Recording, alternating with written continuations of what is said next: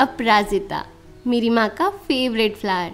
वो जहाँ कहीं भी इसके अलग कलर्स देखती है वहाँ से बीज कलेक्ट कर लेती, थोड़े वो खुद भी लगाती और थोड़े मुझे भी भेजती हैं। इस बार उन्हें एक बहुत ही प्यारा सा कलर मिला है जो कि थोड़ा सा पिंक और ब्लू का कॉम्बिनेशन है। उन्होंने कुछ सीड्स भेजे हैं, चलिए इन बीजों को लगाते हैं। दोस्तों, इस वीडियो में मैं आपको बीजों को लगाने से लेकर के पौधे की पूरी ग्रोथ और फ्लावरिंग तक का कंप्लीट अपडेट दूंगी। क्या देखभाल करनी है वो सब कुछ बताऊंगी। वीडियो को पूरा देखिएगा। चलिए फिर वीडियो स्टार्ट करते हैं। कई सारे सीड्स सीड पॉट से निकल गए हैं और कई सारे अभी भी अटैच्ड है। जो अभी सीड पॉट में ही है उन्हें हम निकाल लेते हैं। ये सारे सीड पॉट पौधे पे फ्लावरिंग के बाद बनने लगते हैं। जब सीड पॉड सूख जाए तब आप तोड़ लीजिए और आप किसी भी कंटेनर में स्टोर कर सकते हैं अगले सीजन के लिए। इन बीजों को आप अप्रैल से लेकर जुलाई तक कभी भी लगा सकते हैं। बीजों को आप जितनी जल्दी लगाइएगा पौधा उतना ही ज़्यादा फैलेगा और उतने ही सारे फ्लावर्स देगा फ्लावरिंग सीजन में, जो स्टार्ट होता है अगस्त से और नवंबर दिसंबर तक रहता है। चलिए इन बीजों को लगा लेते हैं। लगाने के लिए मैं ये मटका यूज़ कर रही हूँ। ये दही के साथ हमारे घर आता है। इसमें ड्रेनेज होल नहीं है, तो सबसे पहले इसमें एक ड्रेनेज होल बना लेते हैं। हमेशा की तरह ड्रेनेज होल पे एक पेबल रखना है और नॉर्मल गार्डन की मिट्टी मैं यहाँ यूज़ कर रही हूँ। कोई भी फैंसी मिक्स आपको इन बीजों को उगाने के लिए नहीं चाहिए।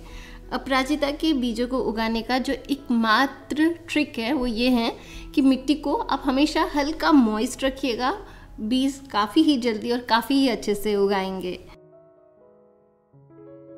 मिट्टी को अच्छे से बराबर कर लेने के बाद बीजों को मिट्टी के ऊपर फैला दीजिए।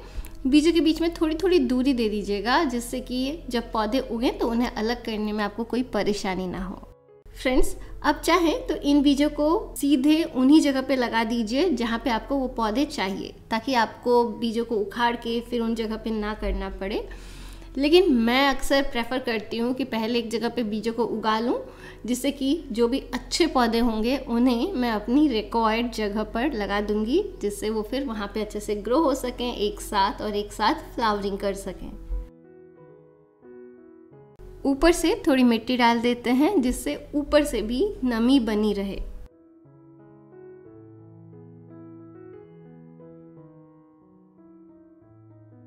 और जैसा मैं हमेशा कहती हूँ, बीजों को या पौधों को लगाने के बाद पानी अच्छे से डालिए। फ्रेंड्स, इस मटके को मैं बाहर ही रखूँगी, जिससे अच्छी रोशनी मिलती रहे। उससे जो पौधे उगेंगे वो काफ़ी हेल्दी रहेंगे।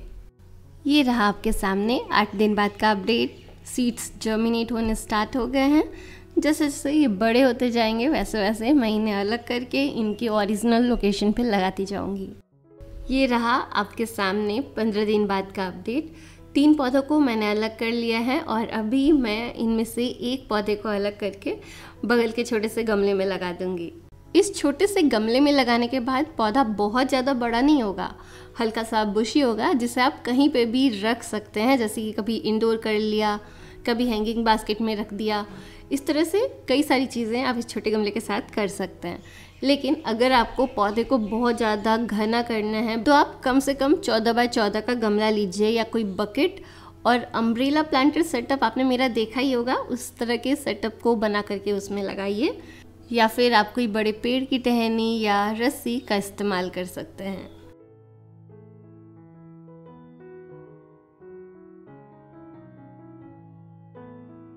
कभी भी ट्रांसप्लांटिंग के बाद पानी ज़रूर डालिए। चलिए अब कुछ अपराजिता के केयर इंस्ट्रक्शंस देख लेते हैं, जिससे कि आपके पौधे पे ढेर सारे फ्लावर्स लगें। केयर इंस्ट्रक्शन में मैं सबसे पहले बात करूँगी पौधे को हेल्दी रखने के लिए।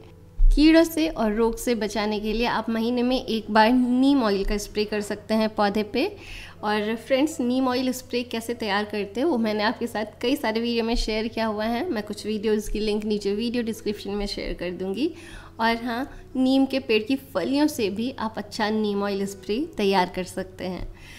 पौधा अच्छे से बढ़े और उस पर ढेर सारे फल लगे, इसके लिए काफ़ी ज़रूरी है कि आप पौधे में हर महीने कुछ खाद डालें।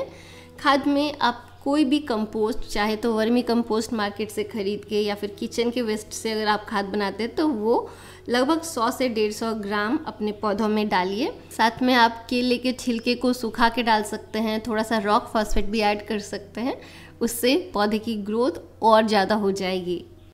दूसरा फर्टिलाइज़र ऑप्शन जो आपके पास है वो है सीवीड। लगभग 10 ml सीवीड आप 2 लीटर पानी में डिज़ोल्व करिए और जैसे आप नॉर्मल अपने अपराजिता के पौधों में पानी डालते हैं वैसे ही इस सीवीड वाले पानी को डाल दीजिए। सीवीड का रिजल्ट काफ़ी अच्छा रहता है, आप यूज़ कर सकते हैं महीने में 1 बार।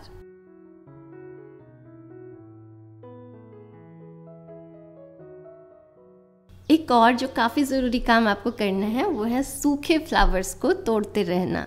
इससे क्या होगा, सीड बनना बंद हो जाएगा और पौधे की सारी एनर्जी खूब सारे फ्लावर्स बनाने में लगेंगे और आपका पौधा फूलों से भरा हुआ रहेगा फ्लावरिंग सीजन में, जो कि सितंबर, अक्टूबर और नवंबर होता है। नवंबर में आप फिर कुछ फूलों को सूखने दे सकते हैं और सीड पॉड बनने दे सकते हैं ताकि आप सीड पॉड को तोड़कर स्टोर कर लें अगले सीजन में लगाने के लिए।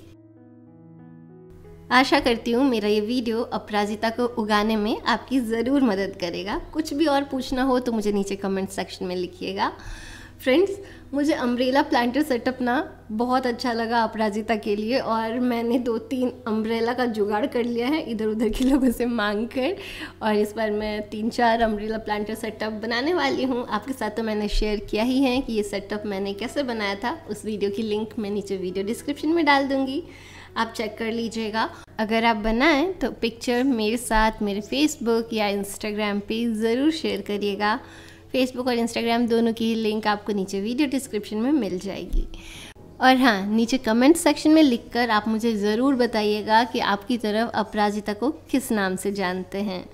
फ्रेंड्स, 4 जून 2021 के पहले जितने लोगों का कमेंट रहेगा उनमें से 5-6 लोगों को चुनकर मैं अपराजिता के अलग अलग कलर्स के सीड्स भेजूँगी। चलिए, इस वीडियो में बस इतना ही। मिलूंगी आपसे अपने अगले वीडियो में। ख्याल रखिएगा अपना, ख्याल रखिएगा मदर नेचर का। Bye friends, take care, happy gardening.